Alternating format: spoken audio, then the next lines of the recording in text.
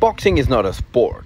MMA is not a sport. It's not like basketball where somebody just sat down and then thought about a fun way to play and make some kind of activity. There's sports competition in boxing, but boxing is a martial art like every other martial art, and at the core it's an emulation of unarmed combat. At the core it's the most fundamental question of existence: who lives, who can overcome the resistance. It's you or it's I.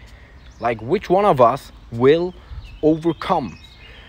And that is the most basic question. And all martial arts, the core, the soul of it is self-defense, self-preservation. All martial arts need to provide you with the ability to defend yourself against an attacker. That's the core idea. That's what sets apart martial arts of all other activities. It's not basketball, man. It's not soccer. It's not any other game. It's not even weightlifting or any other kind of respectable sports in difference of just the games. But it's a life-saving activity. You need to learn to fight. It's like swimming. There's swimming competitions, but swimming is not just a sport.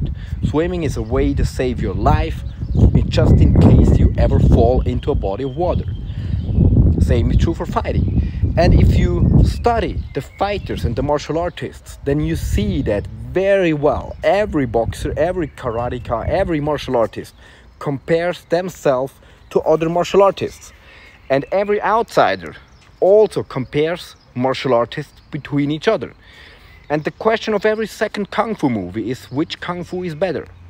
Only when people are faced with the reality that their martial art is less effective, then they suddenly either come with the stupid thing like, oh, it's not about the style, blah, blah, blah, or, oh, it's just a sport, blah, blah, blah, you can't compare.